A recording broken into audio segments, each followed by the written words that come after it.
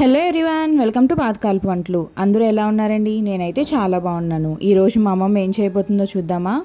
ఈరోజు మా అమ్మమ్మ తెలగపిండితో వడియాలు పెట్టబోతుందండి. తెలగపిండి అంటే నువ్వుల నూనె ఆడించుకుంటాం కదండి. నువ్వుల నూనె ఆడించుకున్నప్పుడు మిగిలేదాన్నే తెలగపిండి అంటారు. ఇది నువ్వుల నుంచి వస్తుంది. ఇది వంటికి చాలా మంచిదండి, ఫ్యాట్ బర్నర్ కూడా.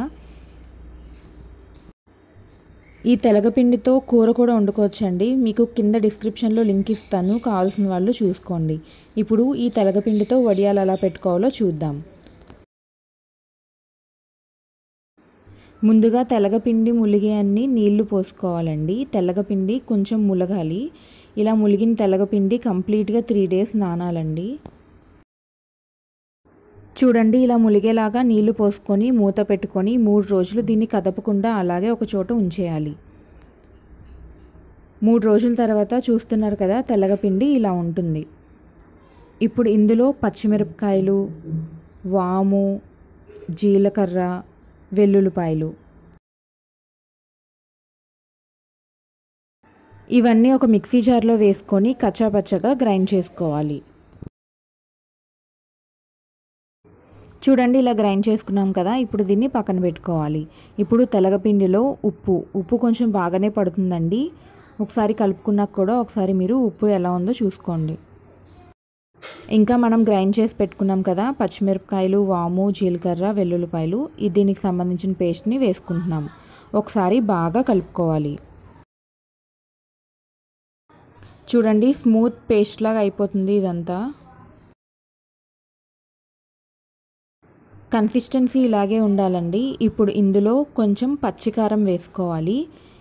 ఘాటు కూడా బాగానే పడుతుందండి. ఈ తెలగపిండి వడియాలకి ఉప్పు ఘాటు బాగా పడుతుంది, మీరు చూసుకొని వేసుకోండి.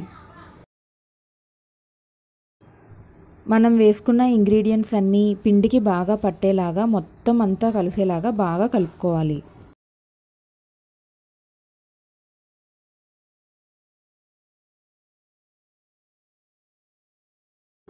అలా కలుపుకున్న పిండిని నీళ్లు తడి చేసుకుంటూ ఒక క్లాత్ మీద మీరు చూస్తున్న విధంగా వడియాల్లా పెట్టుకోవాలి.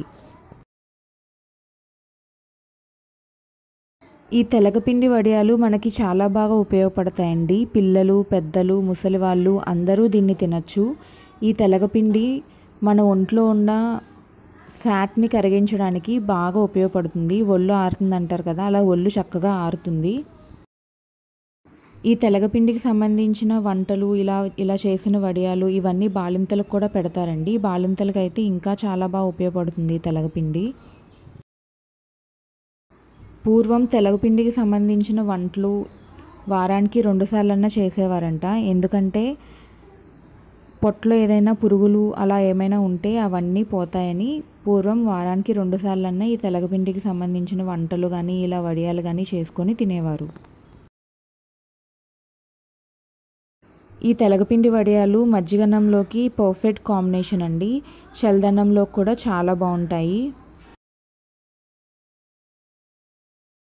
ఇలా అన్ని వడియాలు పెట్టేసుకొని ఈ వడియాల్ని 3 రోజులు కంప్లీట్గా మంచి ఎండలో ఎండబెట్టుకుంటే మన తెలగపిండి వడియాలు చక్కగా రెడీ అయిపోయండి.